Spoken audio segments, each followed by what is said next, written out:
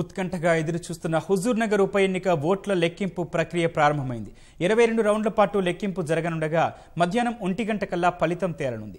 7వ రౌండ్ పూర్తయ్యేసరికి తెరాసకు 14,000కు పైగా ఓట్ల ఆధిక్యం లభించింది.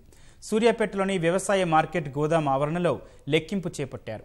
ఇందుకోసం 150 మందికి పైగా సిబ్బంది విధులు నిర్వర్తిస్తున్నారు.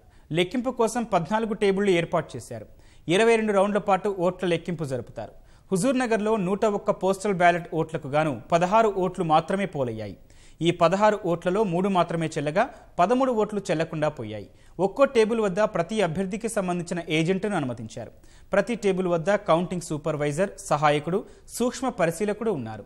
లెక్కింపు కోసం 3 అంచెల భద్రత ఏర్పాటు చేశారు. అడుగడుగునా నిఘా ఏర్పాటు చేశారు.